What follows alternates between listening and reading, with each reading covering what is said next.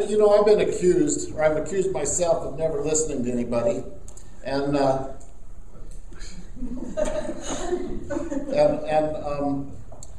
about 2 weeks ago, I got a phone call from one of you, who I won't mention the name, Jake, and make sure that doesn't get mentioned. And we had a really good talk about different things, life and death and all of those things. And then he made a suggestion, which I'm usually not that open to suggestions, because when you got it all figured out, why listen, And he said, week after week, we hear you get up and, and you tell your stories and you talk about, how our lives, can change if we follow Jesus, and that's good and everything as far as that goes. But he said, there's a lot of people in this church who God's working in their life, but we never hear it. And he said, sometime, why don't you just have a chance for us to begin to share together and hear from each other, and there might be some value in that. And of course, I said, well, that's a stupid idea. That's dumb. It's my job to get up and tell you my stories over and over again.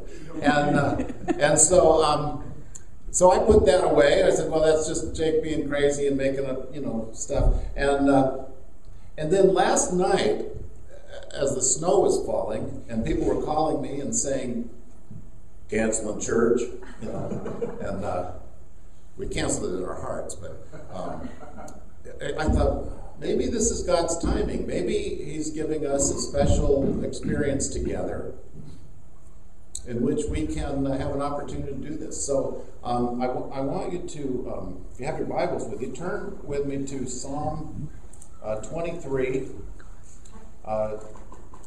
You probably all memorized this as children, but let me read it for you. The Lord is my shepherd. I shall lack nothing. He makes me lie down in green pastures. He leads me beside quiet waters. He restores my soul. He guides me in paths of righteousness for his name's sake.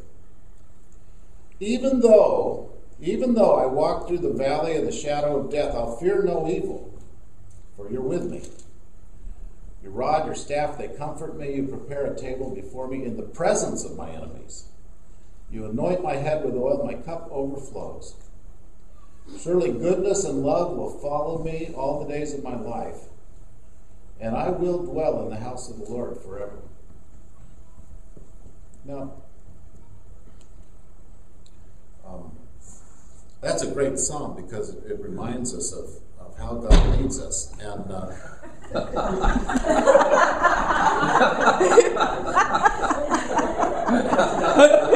that's great. Would that be the presence of our enemies? In the presence of, right there. Okay, so when my mom was dying a few years ago, I called her on a Monday and I said, I think I'm flying from Minnesota. I'll be with you in San Diego, next week. And she goes, come Thursday. Okay, so I did. Got there Thursday, and as I was sitting on the couch with her, holding hands, and I asked her, because she only had a little while to live, and she knew it, and so I asked her what she was most afraid of, and I think I told you this, her answer was, well, they tell me that at the end it'll be so painful and everything, and I don't have any pain right now, but I'm afraid that when the pain gets so bad, I'll turn into a total bitch, and everybody will remember me that way because of how I was at the end. So I wish there was a way to avoid that. And so that was her, biggest fear. And then I said, is there anything you want to tell me? Now, she's followed me being a pastor, through all the years and ups and downs, and even she knew me before I was a pastor, actually. They say she was at my birth, but she looked at me, and she's never said this before, and she said, John, remember who the shepherd is. And I thought, yeah. No, remember who the shepherd is. It's not you. Remember who the shepherd is. And then she she passed away the next morning. And I always thought about that. I thought, wow, of all the things to say, that might have been the most significant one. To say, you know, the Lord is my shepherd. I'll not be in want. He leads me. He protects me. He provides for me. He sets things up, even in the presence of enemies. And I will dwell in the house of the Lord forever. It's kind of confirmation. And so I started thinking about this, and I think that every one of us has experiences in our life where we've discovered or realized or recognized maybe that the Lord is my shepherd, and He does provide. And for some of us it's been a protection thing, for some it's been a providing, sustaining, and for some it's been leading and guiding, and for some it's been standing with us in the presence of enemies. So all of these things, we've all got those stories. And as Jake said, you know, we never hear them. So what I'd like is, I'd like to go around today and give you a chance to share in what way have you discovered that the Lord is your shepherd? And you may have a long, strong, deep faith following Jesus all your years. You may have not gotten to that point yet, and you're just on the beginning of a spiritual journey, and you're not sure exactly, you know, Jesus who. It doesn't matter. How has the shepherd come to your life?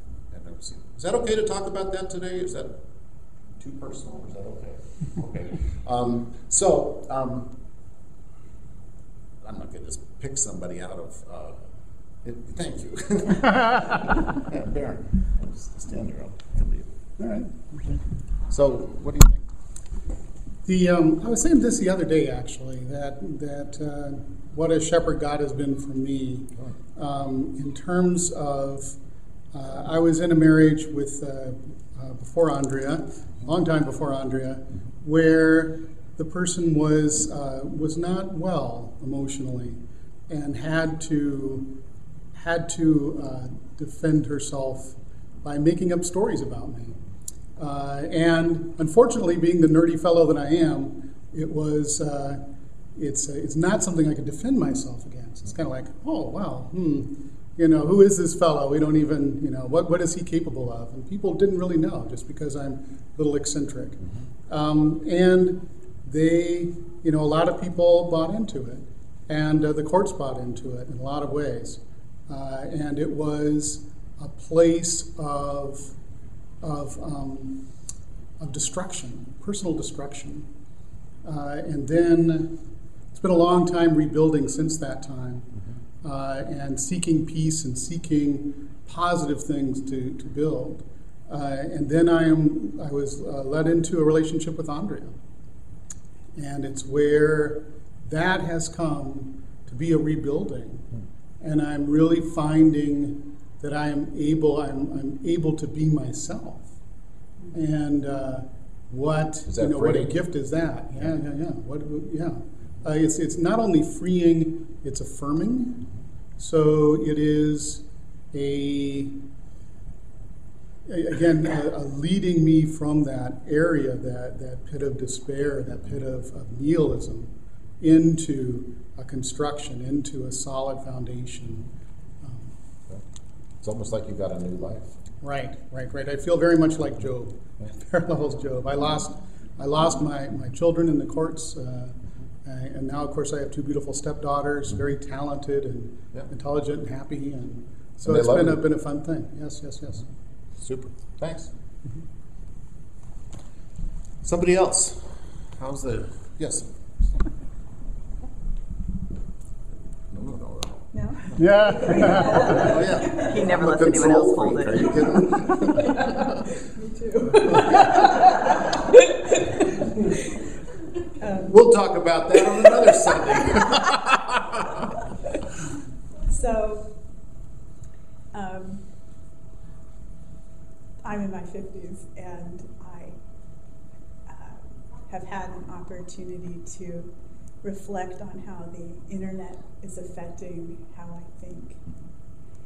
And I've had this sort of blessing, and sometimes it feels like a curse, to actually envision a different, what I call an idea site, but to actually go back at how we look at how we make decisions based on the information we get on the web. You know, what could we do instead of this read a short blurb, click a button, buy thing sort of mentality, when we need to think about things that just, problems that are more complex than that, things that can't be resolved with that thought process. And in fact, I can think of a lot of cases where that's true, you know, global warming, for example. So the blessing is that I just got to this point in my life where I could integrate what I thought across different disciplines and listen to what I believe, and to trust myself to make what I think needs to happen, to make a prototype, okay? And open up to the notion that it'll be like a jury trial, which isn't rigged. I don't know what's going to happen. We never do. No, You know, no. That's what makes life's an adventure. Yes, yes. And so a blessing for me, I'm sort of a hybrid or a crossbreed between someone who was not raised in the church, who then joined AA and became a Christian, and someone who was raised in the church and became an agnostic. And so I wasn't raised in the church. Crisscrossed and all that, yeah. Yeah, and it'll be interesting to see where the path goes next in the crossbreeding that goes forward. Wow, that's great. Thanks for sharing. You know, it's interesting, you know, that the impact of AA and how that's led you in your own spiritual life. When the leaders for the young AA group that meets on Friday nights here came to see me, they said, "Now, how's your church going to respond to this?" And I said, "Well, half the church is in recovery and the other half needs to be." So I don't care how they react to it. So Suzanne, how about you? Oh, did I just call on her? Yes. Waiting for him to go up. I don't know if I have a story to tell. You don't have to have a story. How you experienced the shepherd? Well, I've grown up in the church all my life. I was a little bit of a rebel. My sister and I admit it, we would sometimes sneak out of Sunday school and run down to 7-Eleven. Oh my gosh, I didn't realize we could do this. I did. But we never felt, my sister and I never felt really, really comfortable. I mean, we knew Jesus was Lord, we knew all that, but we never felt comfortable in the church like it was family. And my story was, until I came to UPC, I had been in a small group, a women's small group, now I'm jumping to my 20s. And what had happened was we read the book in small group, No Longer Strangers, Bruce Larson. And so I said, boy, this book speaks to me. I wonder who this person is. I'd love to hear his sermon. They said, well, you can. He's over in Seattle. It's like, oh my gosh, I got to go to Seattle. And so that's when I started UPC. That's where I met you and Bruce Larson. And in my journey, I've never looked back. I don't go off with Sunday school money and run to 7-Eleven anymore. But I'm relieved about that. Too many Slurpees. Anyway, but I tell you, I've had some wonderful friends, and I met Karen and such, and he has blessed me beyond belief. So much so with my father, the passing of my father, and being there for him and my mother, and the friendships that I've had. This is Cornerstone. Oh, it was huge. It was absolutely huge. I mean, I've been blessed so many times over. And the friendships that have stayed, that continue, I tell you, he's been good. He's been very good in our lives. And so I thank him every day. I'm very blessed.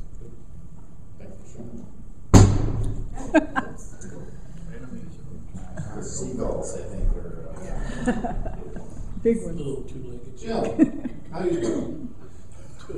John? You can say no. All right. You give them the option. Yeah. Well, actually, what I want to say is more like a prayer thing. I almost said it this morning, but 3 weeks ago I was diagnosed with diabetes, and so it's been a bit of a sleigh ride, and I've gotten to the point where I was sort of setting my own epitaph at being the biggest curmudgeon that ever lived, and I suddenly find that going on insulin gotten rid of all these things. So the Lord is good, and my wife sent me to the doctor with I think it was 8 things that were wrong with me, and all of them went away in about 48 hours. Now I'm going to your doctor. I'm going to have your wife make a list of what's wrong with me. Well, there's a few more things that are wrong. The Lord is working on my patience, and it's been a long process, and it's not over yet. But anyway, it's just an amazing difference, and like I say, all the things went away suddenly. So the Lord is really good, and I don't mind sticking myself with needles because the results are so good. So all the bad stuff went away, and you're still here. yeah. Great. I'm glad. Others?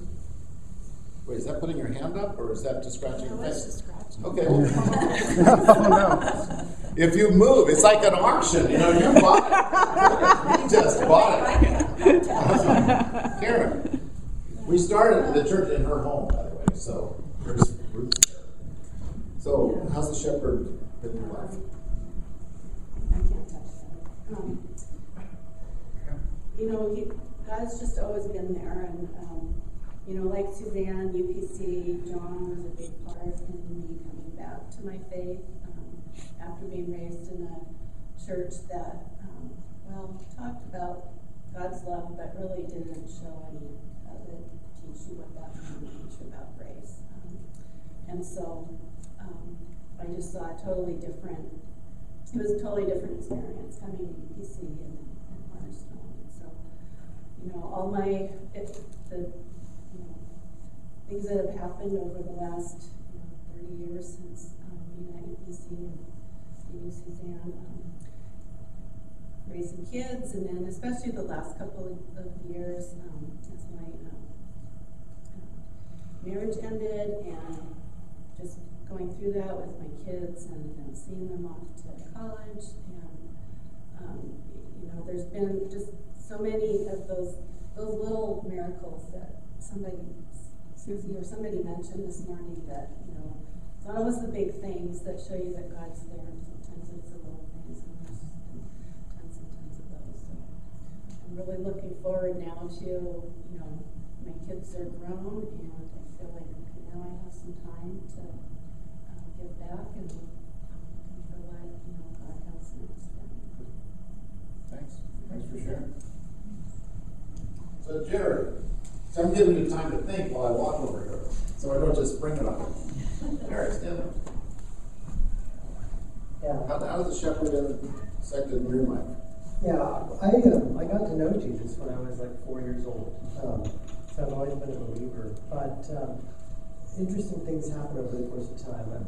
My son has asked me a number of times, how do I get motivated? What am I interested in doing? And it's like, essentially I'm intrinsically motivated to do all kinds of different things. But about 7 years ago, I was diagnosed with multiple sclerosis, and over the course of time, I keep having different issues come up, and then suddenly last April, I was struck by a heart attack and could have died. And it's like, okay, and we won't get into the, I was here for Bible study right before. Did we cause it? That's really the question. Come to the harbor, then be up for the people who were trying to kill me. That's a new motto for the sign. But at any rate, as a result of that, and as a result of some declines and stuff over the course of the last year or so, I'm looking at this and going, so I'm motivated by sort of my own personal productivity. What can I achieve? And I can achieve less and less from a functional standpoint. So actually, just in the last couple of days, I've been thinking about, so how do I reset that? Should I have less expectations for what I can do and just ratchet things down? I go, I can't do much. And I suddenly came to the revelation, I really can't do anything. It's God that has all of the power. And it's like, I think what I need to do is to find what was in one of the first Bible studies I got engaged in as an adult. There's a Henry Blackaby book called Experiencing God. And it talks about find where God is working and then work alongside. And God can then use your gifts and your talents. And that's what I'm hoping to do now. It's like, God, help me find the focus for my life, where I can use your gifts that you've bestowed me with and work alongside you, so that I don't need to lower expectations and go, oh, I can only do this, because I never really could do anything anyway. Right. So if it's all the Lord anyway, you just have to get out of the way. So it's like, I'll pray and I'll continue seeking God and try to work wherever you would put me. Good. Thanks. Thanks for sharing. Ernie. Actually, I had a Okay, Tim. I'm going to run with you out here. Stand up, Tim.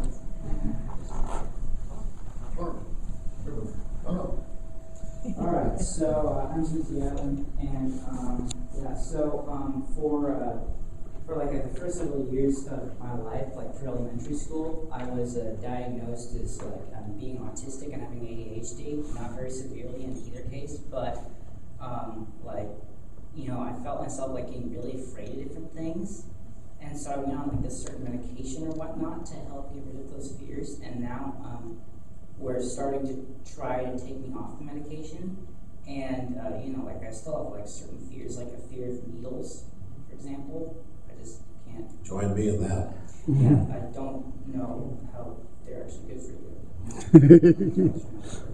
But I guess I'm trying to figure out, am I me when I'm on medication, or am I me when I'm not? And maybe you were both times. I was sort of thinking about that too. So, it's a good issues, good stuff to go through. Glad you're with us, by the way. Always good. Hey, Ernie. Yeah, John. Were you leaving, or were you waiting? No. Did you have your hand up? The Lord brought me here today to get these books signed Oh. by Ernie Martin, E.B. Sear, Cornerstone, John Westfall follower. I see the Lord being my shepherd in a number of ways. It's the little things in life that I don't realize it, like traveling home at night. I live in a high zip code area, 98118, the most diverse zip code in the nation. That's super high crime. My house was burglarized twice recently. We even have gang guys ripping off people off the light rail. But again, the Lord has been there when I not realizing He's guarding me, guarding my home, and even on surf trips to the coast where He's been there in terms of me not falling asleep at the wheel, home safe kind of thing. But at one time, a friend of mine went to the coast on Super Bowl. That's his last Super Bowl, but about 10 years ago. It was a good sunny day. We had a fun day. Came back the back route through Hood Canal, passed by a tavern, which was pretty rowdy, kept on going. Well, we heard in the paper about 5 minutes, there was a head-on collision. Major. Just missed it. Yeah.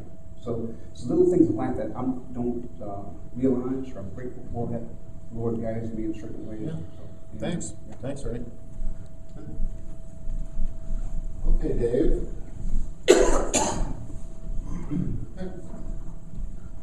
You're volunteering? I'm volunteering. I knew you wanted to share. I believe the term is voluntold. Yeah, I have a cold. Yes, excuse my voice right now. How's the shepherd worked in your life? Well, I can certainly say God's been very faithful to me, in spite of me. I've been faithless many times, but I keep coming back to God's grace and how that just enables me to have the strength to deal with the things in my life that I would not have chosen to have happened. I'm thanking God every day for just the simple things, just for my next breath. I've gone through times where I've gone through some kind of deep waters in my own struggles, and God has never despised me, even through many failures and going down a lot of different rabbit trails with my life. And I had lunch with a good friend of mine yesterday, And we were just talking about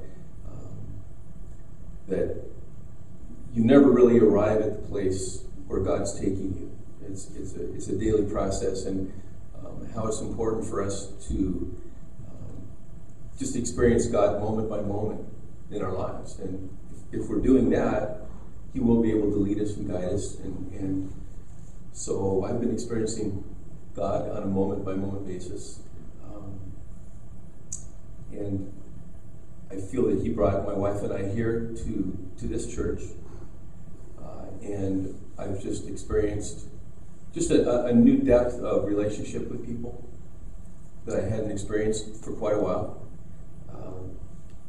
And it's been very healing and just very sustaining for me. So, like I said, I had nothing to say. Thanks for sharing it. Yeah. Okay. Yep. Paul Clark. Hi. I am unknown to you. I've just started attending church here. I'd like to share what the Lord has done for me as a shepherd. I'm struck when I listen to everybody share. Those messages are all part of where my life has been at. For me, the Lord, it's Paul, you're part of humanity. And what I say to you, I'm going to say to everybody else. Brother, what you just shared with the moment-by-moment faith, that is something that I've said for a number of years now. I have a moment-by-moment faith that is relevant now. I thought I was unique with that. Obviously not. Anybody else need a moment by moment faith to get through? Yeah, okay. You're among friends. My father has been faithful to me, and that is the image that I am taking to myself is the image of God the Father, and then thinking in terms of what does a father do? One that's actually whole and healthy and a good father, and then going, well, that's God's attitude to me. How exciting! The other thing that has come to mind is with all the experiences of my life. When has God ever been absent? When have I ever been abandoned? When did God ever say, "Oh, Paul, I can't look at that. But when you're done, I'll come back to you"? I don't think so. It just hasn't happened. And I'm very grateful for that. So when you say that, when is God the shepherd to me? When is He not? Great. That's good. What circumstance? What event? He's been there. Yeah, and it's just wow. So I'm very blessed. Okay, that's it. We got to keep going. They're checking it. Hands up for everything. Right back. Control check. Control. I need that. Well, I don't want to pretend that the world has gotten to me any more than it's gotten to anybody else. We all have our big trials. I guess a few stand out. Went to war and came back. Was all torn to pieces in the hospitals. And Lost a lot of friends. that hurts. And at one point, my wife ran off with a boss. I'll say, hurt. And I tended to kind of withdraw. But every time, God has been with me and showed me the way. He's so faithful. And if we listen to Him, we can learn from some of the stuff that, It's the world and it's him. And the world is not very kind. But the main reason I wanted to get up was just to say that the Lord bless me with a mother that's a saint. God commanded us to love everyone, and that's what she has done. No matter what's happened to her, who's crossed her, people that have stolen from her, that she's getting old. She came to Sherry one night and said, can you take care of this? A knife and a couple of spoons. They weren't all, they were leftover silver servants. All the rest of it. That broke my heart. But God said, love everyone. And not only did she love everyone, but she told everyone that she loved them. That's a great legacy. That's a super legacy. Yeah, so she's just a very loving heart. I guess, you know, I don't, it's a great example that I don't live up to. You do. You're a loving guy too. Okay. Okay, Jane, I've never heard of you. You're back here, and I gotta ask because I just have never known. So I'm so glad you're here. And how's the shepherd led you? Well, it's been a long journey, and he's even more tired of me than I am. I think. It's been an interesting journey, and I'm really glad to be back here with John after many years of sort of wandering and stopping going to church altogether. I was dedicated in the Christian church, went to Sunday school in the Baptist church, went to confirmation, was baptized in a Lutheran church, and then went to confirmation in the Episcopal church, then went to the Presbyterian church, and of course John is the end-all and be-all of all, so I'm back here. You probably ought to focus on the shepherd. My mom was right, by the way. Well, God has been a shepherd in that he has stood by me when I have tried to leave several times, and even now question staying sometimes. But I know that without him in our lives, it's pointless, absolutely pointless. He guides our every step. He guides our every thought. Sometimes he slaps me across the face about that, because I don't do thoughts very well. But he is standing with us all the time. And it's hard to remember that sometimes, but he's always there. Whether I think he's there or not, whether I sense his presence or not, I know that he's there. I know that for all of you better than I know that for myself, by the way. But without him, there's no point. So that's my story. I'm glad you're here. Thank you. We all are. Yeah. Okay, we can continue these conversations around the table as we have lunch today. I want you to close your eyes. No, really, close your eyes. Don't just stare at me. And I'm going to read Psalm 23 again.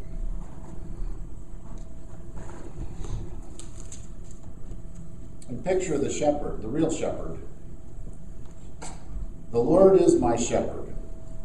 I shall lack nothing. He makes me lie down in green pastures. He leads me beside quiet waters. He restores my soul. He guides me in paths of righteousness for his name's sake. Even though I walk through the valley of the shadow of death, I'll fear no evil, for you're with me. Your rod and your staff, they comfort me. You prepare a table before me in the presence of my enemies. You anoint my head with oil. My cup overflows. Surely goodness and love will follow me all the days of my life, and I will dwell in the house of the Lord forever. Pray with me. Lord Jesus, be our shepherd. We need you. Sometimes we don't know how much we need you, and sometimes we really know how much we need you. We pray that you would lead us and guide us, make us rest, give us courage when we need to go forward, guide us in paths of righteousness. Lord, we ask that you would do everything that this psalm says you do. May we see it in tangible ways, day by day, in our life as you lead us. Thank you for the privilege of hearing from each other today, hearing how you've led and worked, how you need to lead and work in our lives. And we are so grateful to be in the presence of these saints. So bless us now in Jesus' name. Amen.